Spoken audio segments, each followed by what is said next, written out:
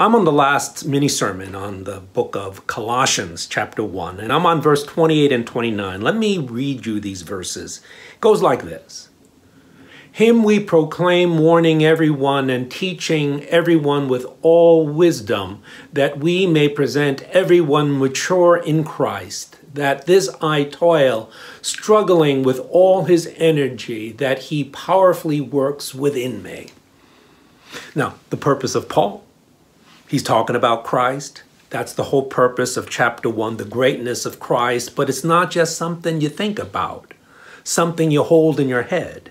It's about having people both warned, admonished, taught to be presented mature in Christ. Now, what does that look like? I wanted to end this series with a very, very heartfelt situation that is occurring in the United States at this time. And that is the huge uptick and rash of anti-Asian hate in America. What do we do about it as believers? How do we present believers mature in Christ in the midst of this crisis? Now, perhaps some of you are not aware of this. Well, generally in America, hate crimes, I read someplace that statistically has gone down 7% across America. But amongst Asians, it has increased 149%. That's crazy. Gone down nationally, but up 149% amongst Asians. And especially in the Bay Area, you're always hearing almost every day of some elderly Asian being pushed or beaten or sucker punched. Oakland, San Francisco. The worst city is New York City, has gone over 800% in hate crime. The Bay Area, if you include San Jose and San Francisco, is the second largest urban area that has Asian hate. Now, what do we do about it as believers? What do we do about it as Christians?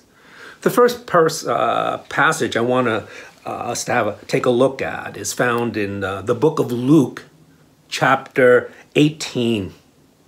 And it's a very interesting passage. It's actually originally taught in the context of prayer, but Jesus uses a very interesting analogy in this parabolic teaching. Luke chapter 18, verse 2, and he said, in a certain city there was a judge who neither feared God nor respected man.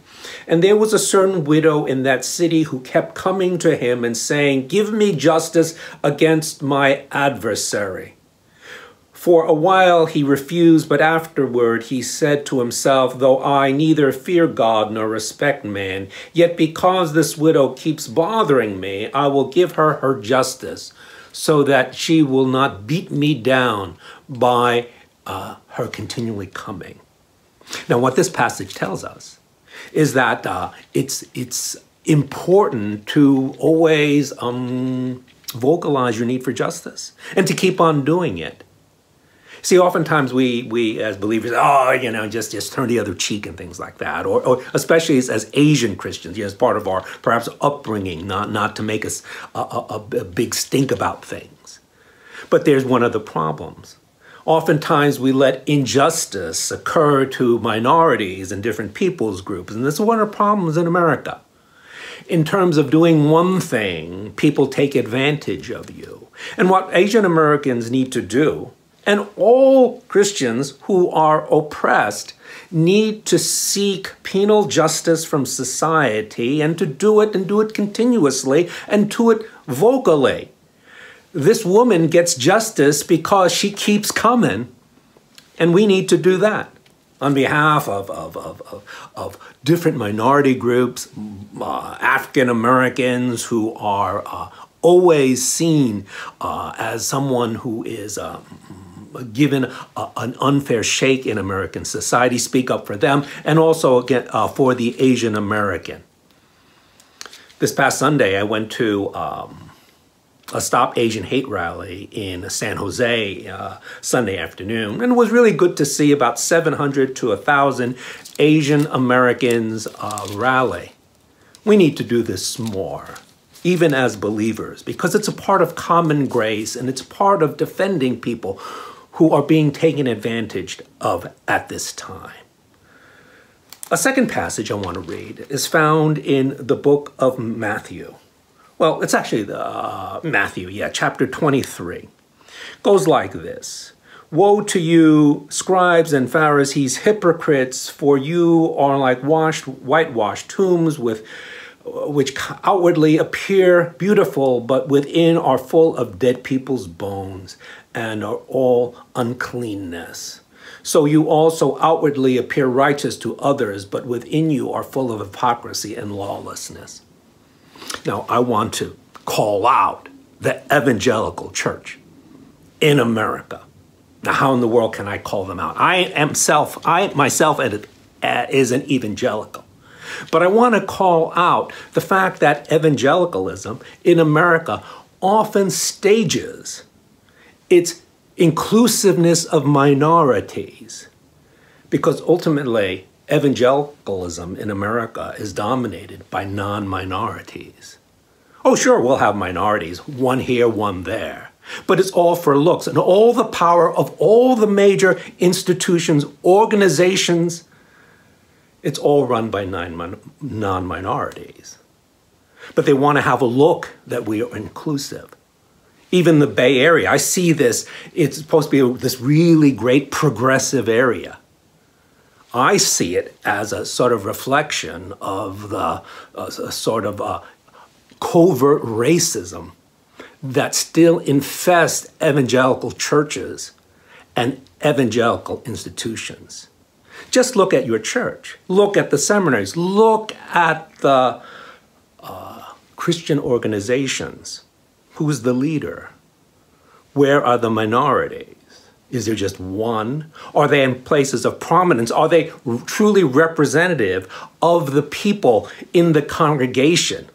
Or is the power only held by non-minorities? I'll call out this hypocrisy because it is wrong in Jesus Christ. It's fake. You're trying to fool people. It's not real. The third passage I want to bring up is found in the book of James, chapter 3. And it's in the context of the tongue. It goes like this, verse 5, and I think I read 6. So also the tongue is a small member, yet it boasts of great things. How great a forest is ablaze, set ablaze by such a small fire. And the tongue is a fire, a world of unrighteousness.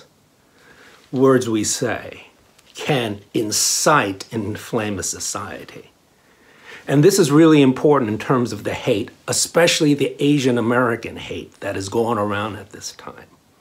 I hear hateful words from both the right and the left. When President Trump was calling the COVID, the Chinese virus, the China virus. I know he was having a lot of friction with the Chinese government, but he didn't realize what effect it would have upon the Asians living in his own country. This is not good. This was a very unrighteous thing, very unwise thing. You don't want to use that type of inflammatory language. But it's not only on the right, it's on the left. This past week, there was one of the, heads of the education department in San Francisco, who in a 2016 I don't know if it was a tweet or a text message, was describing Asian Americans as house N-word. That's really bad. This is San Francisco, both from the right and from the left, looking down upon Asians. You got to cut that out. It's not right. And it's not just one group of people doing it. You're getting it from all sides.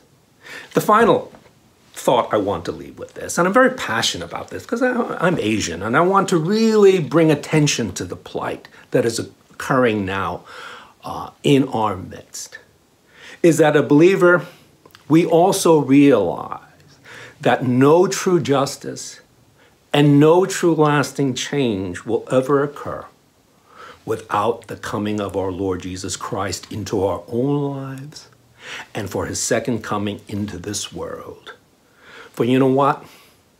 Yeah, there's a lot of hate in this world against minorities, against women, against the poor, against people of other countries. And we try to do our best to bring forth a civility and a justice in the midst of this hatred and injustice. But in reality, we need to wait for our Lord Jesus Christ. Do what we can now, but realize it's a systemic problem within humanity itself that needs the grace of Jesus and the redemption and the judgment that he will bring when he comes again.